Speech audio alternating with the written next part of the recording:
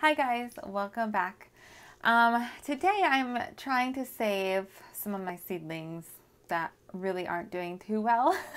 If you watched my video on when I was potting up my canna lilies and just doing a seedling update, you'll know that this tray is kind of suffering a little bit. What happened is my 3-year-old daughter wanted to help Mama water some plants. I was doing the dishes and she grabbed my watering can and just drenched these seedlings, and they never dried out.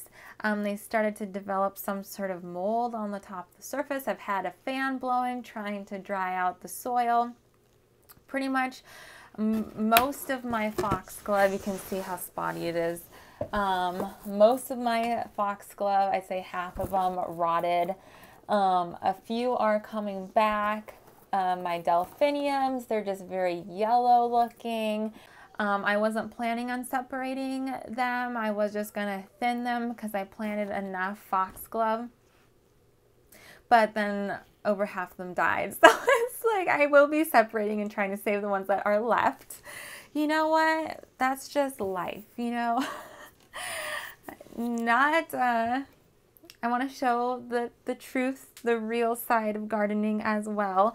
So I did a video on how to separate and transplant seedlings earlier. I transplanted and separated all of my peppers. So I will leave that down in the description box if you want to check out that video, or go ahead and just click up in that upper corner. Pretty much I have my handy dandy transplanting tool, also known as a spoon, from my kitchen cupboard.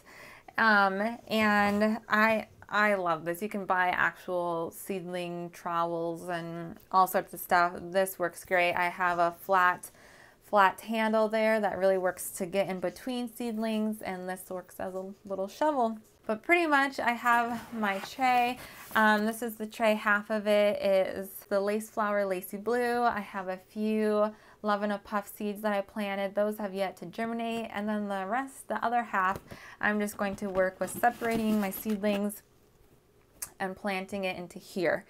I hope they survive. So I'm going to start with some delphiniums here. Okay, I'm going to just go in with my handle.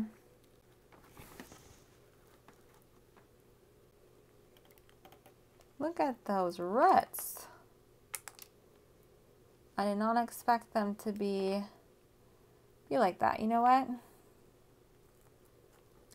I am change of plans. I was going to just transplant it into a seed starting tray. I'm actually going to be bumping them up to 4-inch pots. Hold on.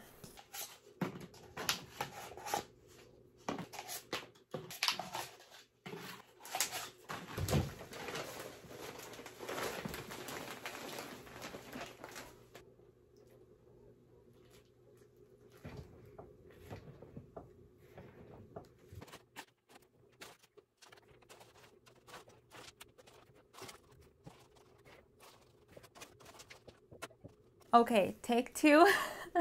I quickly filled up some 4-inch pots, and I think they'll just be happier in here. So I'm going to separate it, put it in.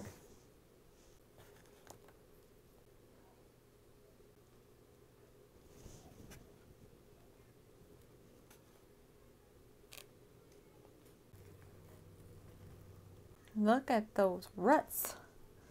I love it. I don't know, this soil just doesn't seem to be draining well. I don't know what it is about this soil, unless it's this tray. There's nice sized drainage holes at the bottom, but like all of the soil at the bottom of the cell is just sopping wet. I don't know if it's something with the soil. It's just the Espoma organic seed starting mix, but it's like the water just sits at the bottom of these cells, and the plants are essentially drowning. So You know, some of these, maybe I'll just transplant all of these out and just hopefully that will save them.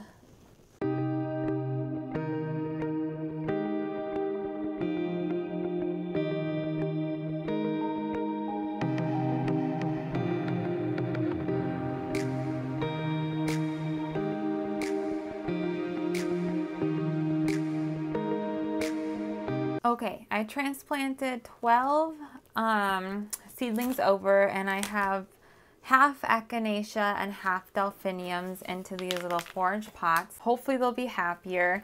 I kind of moved around some others, separated them into the cells here, and hopefully if I just keep an eye on watering, make sure it's not too much, like when my daughter decided to help me, hopefully the rest will pull through. And I think now I am going to, I already filled this with seed starting mix. I think I don't want to just leave the soil in here to dry out. I think I'm going to pop in some Celosia seeds real fast, so let's do that real fast.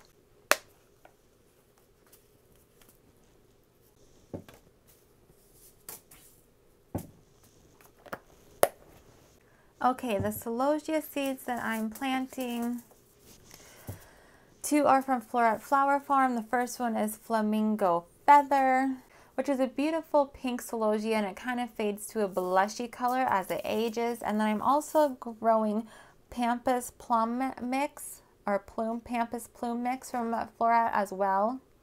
And this mix includes just lemon, apricot, cranberry red, and orange colors, which I think will be beautiful for summertime. And then I also have the Sunday Gold from Johnny's, which is a beautiful light gold color, just like the name says, and I think will be beautiful, this kind of accent in a flower bouquet.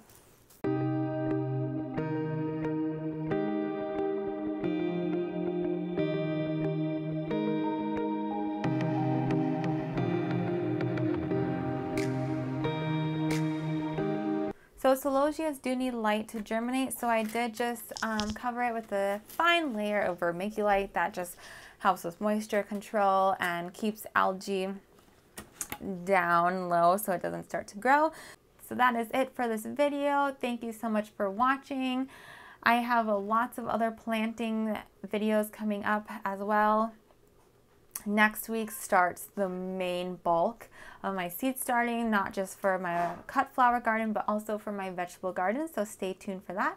Thank you so much for joining me, and I will see you next time. Bye.